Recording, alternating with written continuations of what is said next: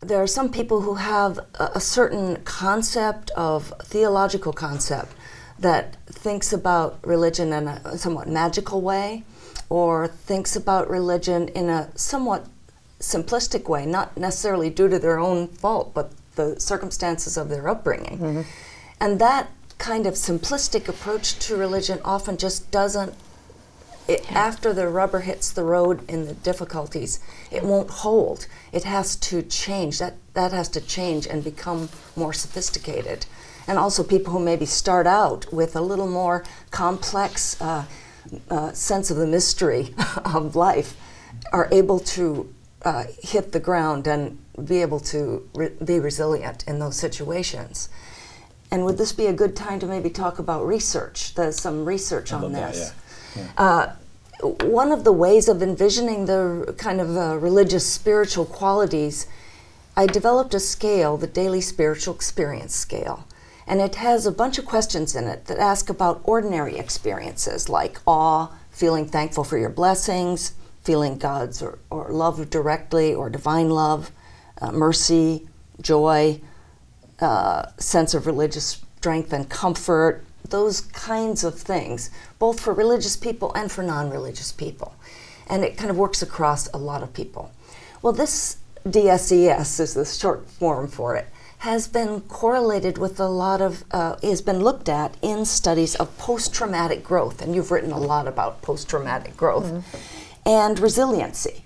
So for example, a study using this set of questions showed that young adults with exposure to violence, but have higher scores on these experiences, have more resilient functioning as adults.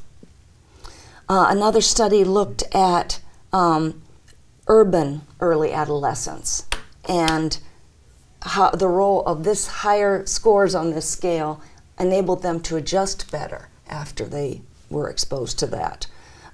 It's been looked at with vets and PTSD, and vets who have higher scores on the DSES are less likely to have suicidal thoughts and move towards suicide.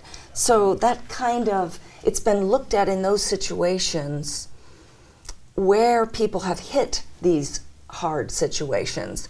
If you have these resources that are not necessarily a theological picture of the world, but they're a sense of connection to the transcendent, they are a buffer in those situations, and they enable a growth in people more often than not.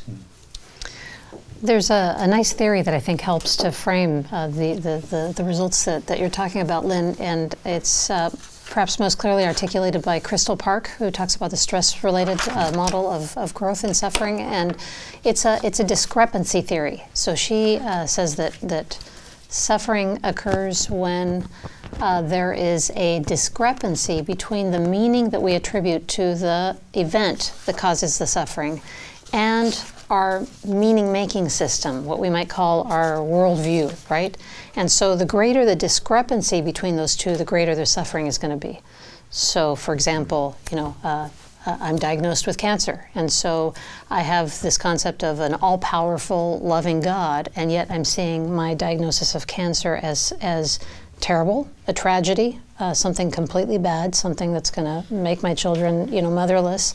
There's a discrepancy there, right? Because how can a good and all-powerful God allow a cancer like this, right? And so that discrepancy is what causes the suffering, and so the meaning-making process needs to happen in order to reconcile the two.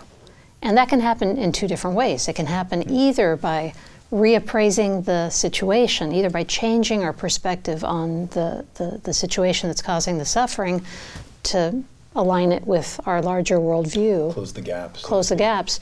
Or it can happen the other way. It could be that our worldview changes, right, in order to accommodate it here. And I think that this goes to what Lynn was talking about in terms of some people having kind of a magical or a simplistic view of, in terms of their religious concepts. It's kind of an inadequate meaning-making framework. And so something hard hits, and it's too brittle, right? It shatters. It doesn't allow for accommodation of the event. And so either the person can grow through rebuilding that, or it could be that they just end up with a worldview that is shattered and nihilistic.